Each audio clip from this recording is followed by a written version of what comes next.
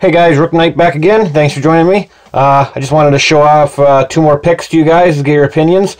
And the first one here is a deforest diamond, and it is red heart wood. Came out pretty decent. Some nice grain on it. It's kind of hard to tell. I wonder if I can get a flashlight here. It's pretty grain. It's just very dark. It's got hollow pins again. And like I said, deforest diamond there. Fits nice in the hand.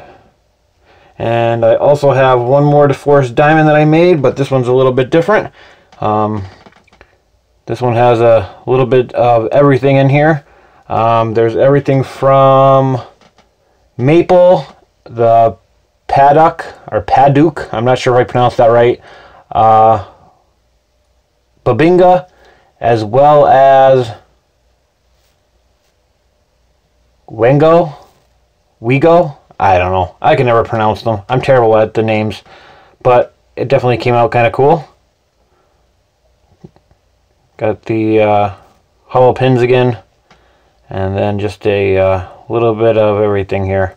I've heard this thing people said it looks like a snake. To I think what they say, a barber pole, a little bit of mixed emotions, but I definitely like it. I thought it looked really cool. Get some close up on the wood. Every piece has a different looking grain, which kind of makes that unique.